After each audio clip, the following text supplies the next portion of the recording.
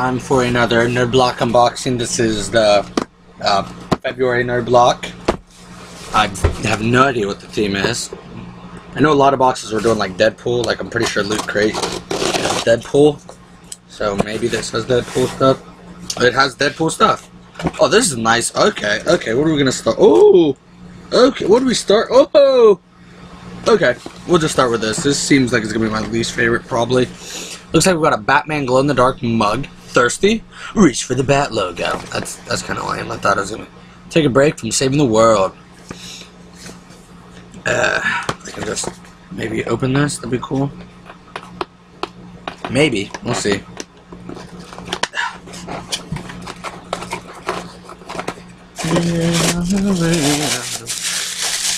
Don't want to completely unwrap it, but just I figure it just, you know, glows in the dark, right? Oh, that shit works. Seems like it's a good nerd block. Okay. Let's go over there. We have a Deadpool plushie, little stuffed animal, which I'm really excited about because I have Michonne, Andrea, a random zombie. I think it's from Plants vs. Zombie, maybe. And the Yellow Ranger from Power Rangers. Oh, and a giant Robin stuffed animal. And the Spider-Man behind me. But yeah, I don't have many stuffed animals in the Geek Room, and I want more to, you know, put around. And I have a Deadpool, which is, I really like this Deadpool. Makes me mad because I had a BB-8, and I'm pretty sure I sold it or something. Or gave it away, one of the two. And that was before I liked Star Wars, and I'm really upset. And I really love BB-8, and I really want it back. But still, really nice Deadpool we got going on. His katanas are in the back, which I love, because who doesn't love katanas? He's doing like a little eyebrow thing. You see? See that? Yep. But yeah, nice little, he's got his little logo. It's got like, it's like a, I don't know what you would call this material, but it's like a plasticky, feely material. And then the rest of them is, you know, a soft material. And then what is this? This is a Nerd Block exclusive. Oh, no way. If I drank wine, huh? This is too nice. Super Wine Stopper. Tell me that isn't epic. Oh my god. I wish I'm drinking wine now. I'm drinking it all the time.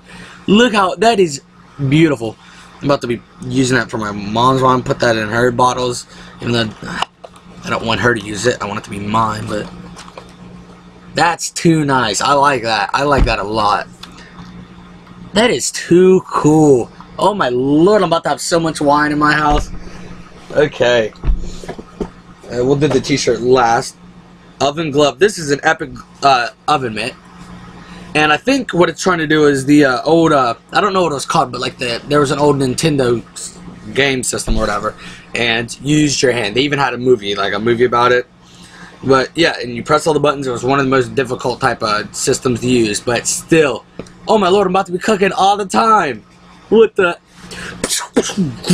This is beautiful. This is beautiful. Let me show you that a little bit here.